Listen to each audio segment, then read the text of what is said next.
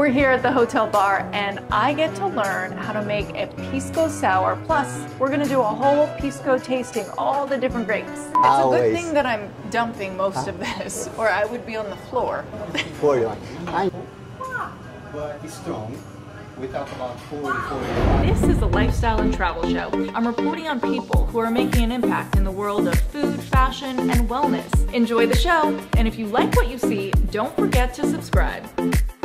I'm here with André, and he's going to talk to us all about Pisco. I'm André, I come from Brazil. Pisco is the alcohol made with grapes.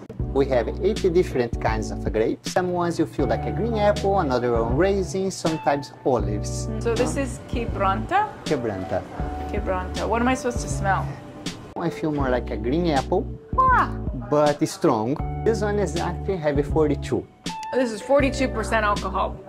Okay. Yes. We're gonna try now the Italia. It is a white grape.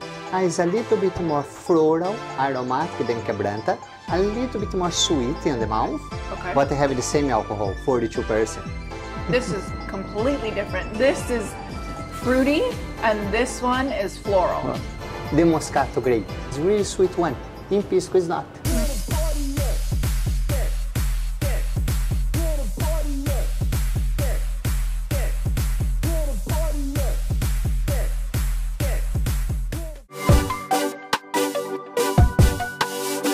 You're going to teach me how to make a very good Pisco best one. sour.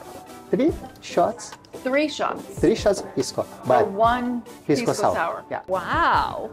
When you make for yourself, a little bit more simple sugar syrup. Simple sugar. Fresh key lime juice. Need to be the key lime.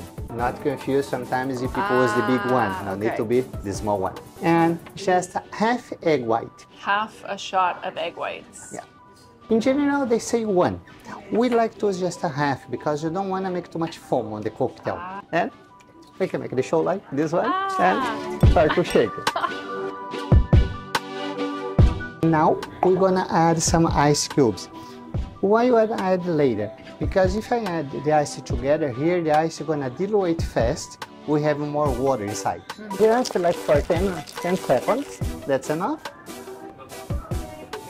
You're gonna see on the lights the quantity of the foam. The quantity of the foam will be just a really small line.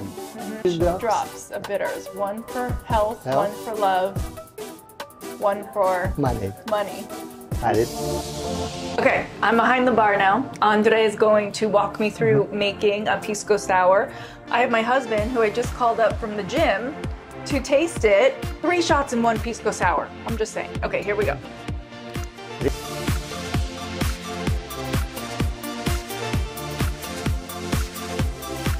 So, pro tip, if you're at home and you want to make a Pisco sour, but you're like me and you're a vegan and you don't want the egg white, just take the juice from the garbanzo beans, you know, the juice that's in the can. It makes it all foamy and you stay vegan. You save the bitters to the end. To the end. Okay. Then you press. But strong. Now, how to... Yeah, that's a part. You know, you enjoy, you have fun to dance in the bar. If you were my bartender, I would be at the club. Alright, look at then that you have foam. a foam. That's André approved foam. Oh, that's beautiful. Now. Wow. There you go, babe. There you go. Lib the bartender. Salud. Salud. I'll give you a really good tip.